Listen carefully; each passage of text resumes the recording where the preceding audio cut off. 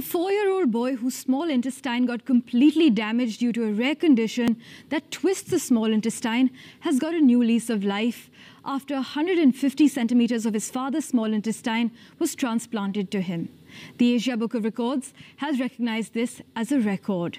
And NDTV's Sam Daniels spoke to renowned transplant surgeon Dr. Mohammad Rela on organ donation amid the pandemic and how prepared private hospitals are amid the third wave.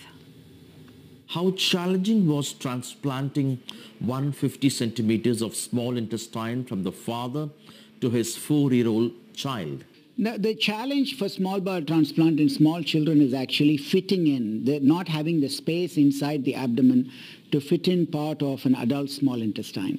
But fortunately in this child, they had removed all of the small intestine and there was enough space for us to do a small bowel transplant. This child lost all of the small intestine because of volvulus, what we call twist of the small intestine, which became gangrenous about a year ago, and they had to remove, and from the time of the operation the child has not been fed orally. We took about 150 centimeters of the father's small intestine. The father has almost 20 feet of small intestine and was able to give 150 centimeters of his small intestine for his child. Doctor, in the past, the lockdown had hit organ donation and organ transplant quite hard.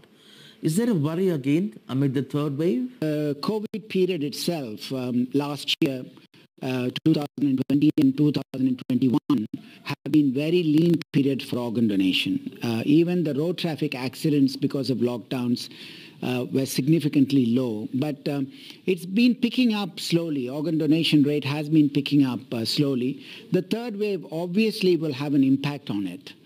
We just have to wait and see how severe this third wave is going to be. Thank you very much, Doctor, for your time. That was Dr. Mohammad Rela speaking to us.